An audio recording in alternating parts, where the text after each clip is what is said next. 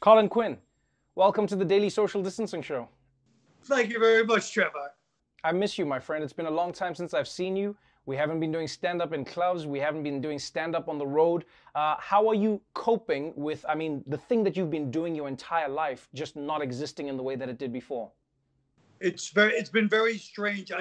I'm gracefully moving into my final years. I look out the window 40 times a day to check on the stores in the street. So obviously, that's replaced stand-up for me. You, in my opinion, are the definition and the epitome of a New Yorker. You've seen every kind of New York. You know, you've got one of the greatest bits about how New York has gentrified and how it's changed over the years. So then, Colin Quinn, I have a question for you that only you can answer in my world. Do you think New York is dead? I would say it's definitely in as bad shape as I've ever seen it. It's a different kind of bad. Like in the 70s, it was a more crowded, violent bad. Now it's a deserted. I've never seen it this quiet before. And in some ways, I thought the subways would be cleaner and it would rejuvenate like Venice. You know, the fish came back to the canals. But no, the subways have 8 people on it and they still smell like as if it's packed every day. It's remarkable. I am happy, not just for you, but for all your fans out there, that you have a book that I think can hold us over until we get past this thing, because your book, Overstated, A Coast-to-Coast Roast of the United States, is essentially, an extended version of the show that was critically acclaimed on Broadway. And you've done a ton of research. It's like a historical book, but then like part roast, part history book. As someone who's done the work, do you think the State of the Union is strong?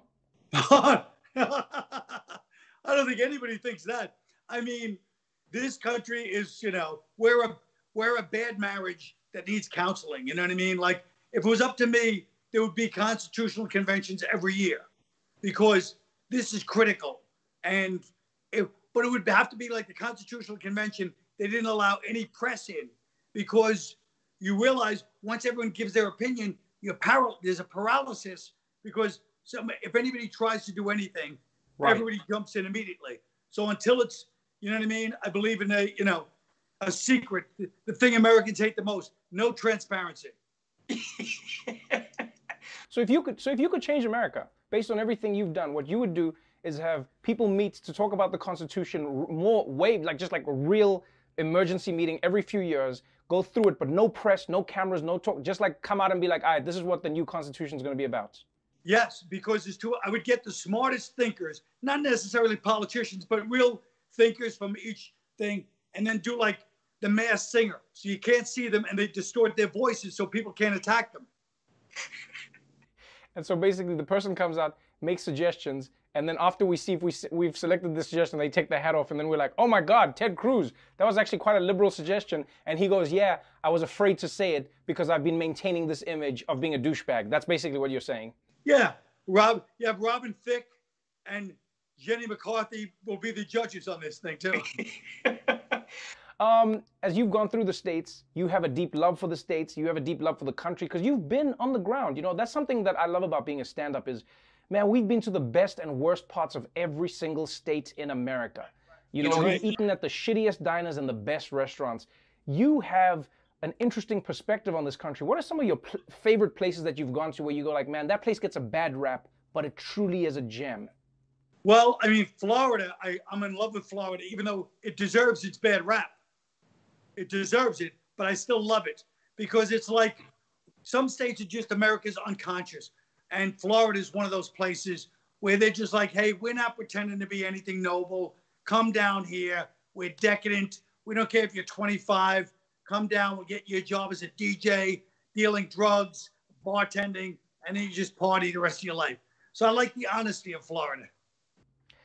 As somebody who's told jokes to every type of audience, you've always talked about America's political divide. When you talk to somebody who you feel like you've lost in your life to politics, like a lot of people talk about this, I've lost my family members, I've lost my friends. We used to disagree, but now we've cut each other off completely. Have you cut them off, or have you found a way to break through with them? No, I don't cut anybody off, but I just say, listen, I think you're refusing any middle ground. And this whole country, the only thing it has is compromise. That's the only thing it has. Compromise. And without that, you don't have. It'll be a civil war, and everybody knows it, but nobody. People get people get into that space where they agree. How could you agree 100% with either Democrat or Republican? How could you coincidentally agree 100% with an agenda of anything? I don't even agree 100% with my own feelings. How could you do that with some party or some idea? It's bizarre to me. Yeah, I think it's become like that because people are forced in America to choose one of two. Do you know what I'm saying? So if you only have one of two options, it's going to create a permanent divide, because basically what you do is like cable packages. You go like, I don't want some of these other channels, but I watch sports, so I'm going to take this package, but I don't want that package. I don't want I don't want everything else. It forces people to do that though, because you've only got two parties in America, so you're going to have two people who are pitted against each other, which is the craziest thing ever. Yes, you're right, and the perfect analogy is and it's like it leads to conflict. That's why there's two boxers in a boxing match. If they had 3 or 4, maybe a guy would lay off. After a while, it's like, oh, leave him alone. Oh, I gotta watch out for this guy. The pandemic has been a nightmare for stand-up.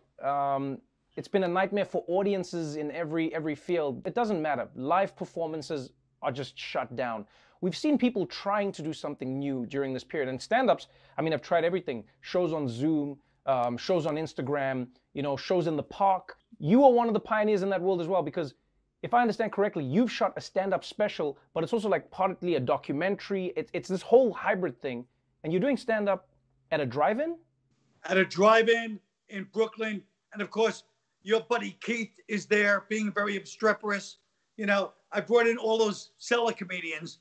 So they spend the whole time basically complaining and being ungrateful. When I called them, they're like, oh, that's great, thank you. Then when they get there, they just trash me and the whole experience the entire time. But we caught a lot of it on film, which is good, What do you hope to achieve with this? Because I know you're a very methodical person. What are you trying to capture in this moment?